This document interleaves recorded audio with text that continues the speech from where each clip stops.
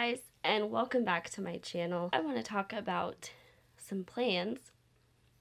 So I've got my tea. I've got some chai tea. We're going to talk about it.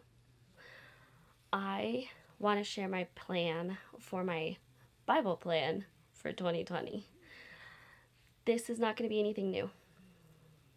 I'm literally just finishing my chronological plan and then starting it over again. So I started the chronological plan, oh gosh, I think almost 2 years ago now. It's been a long road in this plan for me. And I'm like over halfway through it. I really want to finish it, obviously. And I know there are some people that will read it through and then just start it over again as soon as they finish. And they just continually reread the Bible chronologically. It gives you amazing perspective. You can catch something new each time. And it's just really great.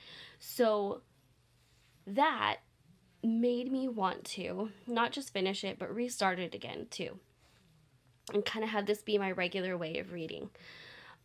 The other thing that I may consider when I finish this is restarting with a 2-year chronological plan instead of the 1 year. I had not heard there was a 2-year version, but there is.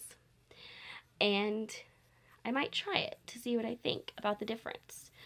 I think this in and of itself has been an amazing journey and process through it, and I have loved reading the Bible this way.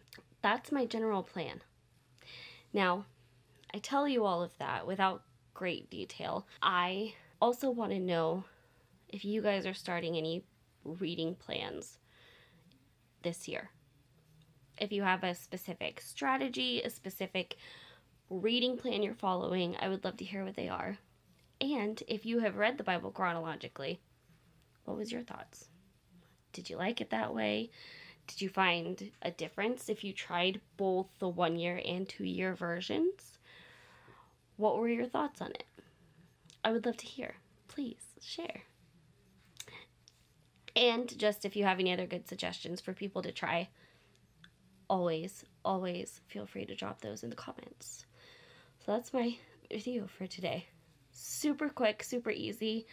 I just kind of wanted to state that and share that because I know I talked about Bible goals in the beginning of 2019, and I feel like I really need to keep going. I feel like setting that goal like I did was huge for me for getting as far in the reading plan in 2019 as I did. And I just more and more want to keep growing in that. And yeah. So I wanted to share my plan for 2020. Will be decided if I'm doing a 1 year or 2 year version, but I plan to finish this one, which is the 1 year, and we will see where we go from there. So I hope you guys are excited. I also would love to hear if there's anything specific you guys would like talked about in some Bible Moments videos, or some plans for the Bible Moments videos, like just some ideas in general. I would love to get those back up on its feet. I hope you have a wonderful weekend, and I will see you guys on Monday. Bye!